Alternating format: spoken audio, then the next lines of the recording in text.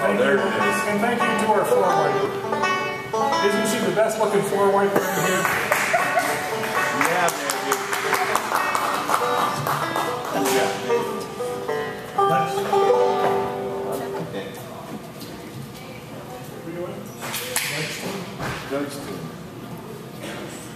How many of you remember the Andy Griffith Show?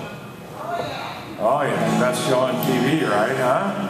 And who was the band that was on there quite often? It was the Dillards. No, that'd be the Darlings. They were called the Darlings on the show, the Darlings. And this next song was written by one of the Dillard brothers, Doug Dillard. I was watching that show just the other day, and I've always, kind of liked them, and I was kind of watching the bass player, and I decided I might need to start smoking a pipe.